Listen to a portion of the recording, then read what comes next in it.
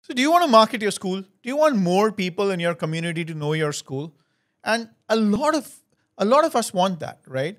So I was talking to this incredibly amazing gentleman who told me, "Hey, what is your goal? What is it that you want to do?" And I said, "I want to do the best school in India."